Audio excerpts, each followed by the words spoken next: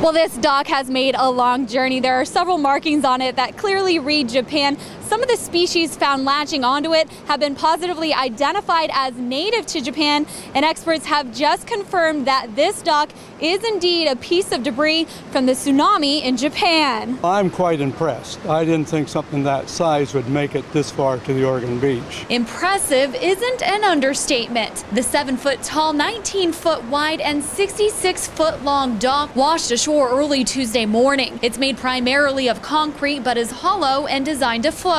It's basically a big building block with an airspace on the inside so that it could float. Since the dock had evidence of marine life specific to Japan and Japanese markings, it was immediately checked for radiation. Those tests came out negative. We've been told by NOAA that none of the debris that's coming across has been found to be radioactive, that's highly unlikely.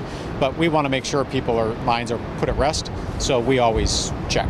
But there is still some concern about potential invasive species exposure. Crews are working to contain that threat. You don't know what's going to find this to be a happy place to live, but we don't want to take that chance. The Japanese consulate examined a metal plaque attached to the dock, confirming that the dock is debris from the March 2011 tsunami in Japan. That makes it the first confirmed debris to hit the Oregon coast. I was wondering when the first day something from Japan would be here to this coast. Visitors were shocked to hear how far it traveled. It's so big, and it's hard to imagine this coming through the ocean. Kind of a neat thing that it's traveled as far as it has. Just that it traveled so far, that is amazing. And to think it was tsunami related, that just makes me sad. And Oregon Parks and Rec crews are still trying to decide what to do with the dock. They'll either wait for the tide to rise, pull it out to sea and try to salvage it, or they'll have to demolish it right here on the beach. Near Newport, Heather Turner, KZI 9 News.